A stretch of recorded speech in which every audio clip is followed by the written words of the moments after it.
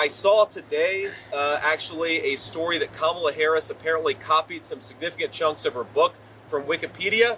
So if you want a president with their own ideas, vote for Donald Trump. If you want a president who copies her own ideas from Wikipedia, vote for Kamala Harris. Vice President Kamala Harris faces plagiarism accusations for the second time in 2 weeks. This time it involves her congressional testimony as a district attorney and material taken from Wikipedia. The Washington Free Beacon reports much of her 2007 testimony copied Republican District Attorney Paul Logli. Additionally, a 2012 report on human trafficking allegedly lifted a paragraph from Wikipedia. Harris also claimed a fictional story about a sex trafficking victim as fact, changing the location to San Francisco, where she was district attorney, suggesting her office helped the person. In total, 7 instances of plagiarism were highlighted, reminiscent of past scandals involving President Biden and Melania Trump. Last week, Harris was accused of plagiarizing her 2009 book, Smart on Crime, which also included similarities to Wikipedia entries. Senator J.D. Vance criticized Harris, stating, quote, "I wrote my own book, unlike Kamala Harris, who copied hers from Wikipedia." Harris's campaign spokesman, James Singer, dismissed the claims, arguing, quote, "This is a book that's been out for 15 years, and the vice president clearly cited sources and statistics in footnotes and endnotes throughout.